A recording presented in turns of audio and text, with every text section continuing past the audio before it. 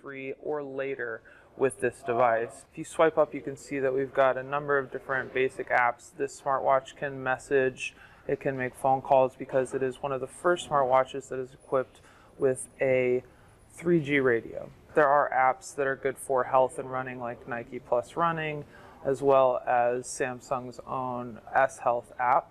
It has S voice control, which will let you talk to it like this. It's also got a QWERTY keyboard, so if I just go into the messaging app, you can actually see that it will let me type a message. And it's supposed to have predictive text, so it's a learning game. Get what's up is close to hey what's up, not quite there, but they're working on it, and that's an upgrade from the T9 keyboards from earlier generations.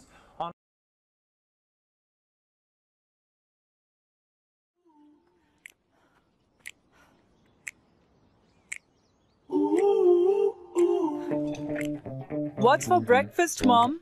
Aloo parathas. I'll have 400. 400? 400 calories, Mom. 200.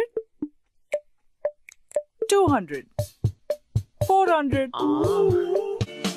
Hi. Hey, So, how was your day?